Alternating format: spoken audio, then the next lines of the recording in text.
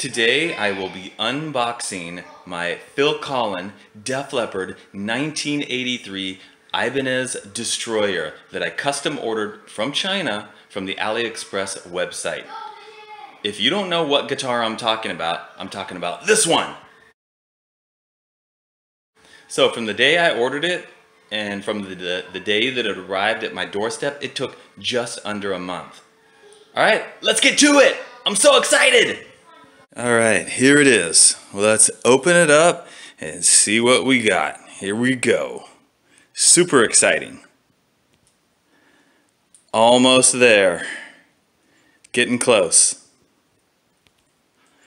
I can almost smell it. Actually, I can smell it. Oh boy. And there it is. Finally. All the waiting is over.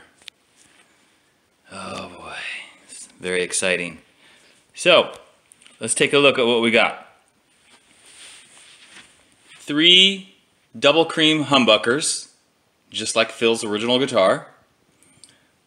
Pickup selector with the cream colored ring that says rhythm and treble. 3 knobs. I don't know yet if is that 1 volume and 2 tones or 2 volumes and 1 tone. I don't even know yet. There's the input jack and the strap piece. They did the inlays. They look great, just like the picture that I sent them.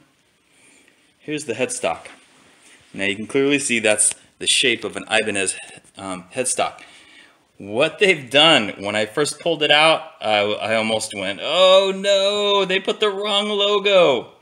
So it says Shang whatever, but probably can't see it in the video, but when I look very carefully, it looks like there's a really thin piece of tape, and I'm guessing that when I pull that off, it's going to have the Ibanez logo under that. So probably to make it go through customs easier. All right, let's take a look at the back. All right, here's the back. You can see it's a set neck. All right. Looks, I mean, they just did a fantastic job. Unbelievable for the amount of money that I paid. Awesome. So the next thing to do is to fire it up, see how it plays, see how it sounds. That will be in another video for another day. Check back on that. And in the video, when I do that one, I'll talk about some of the upgrades and changes I'm going to make to it. See you next time.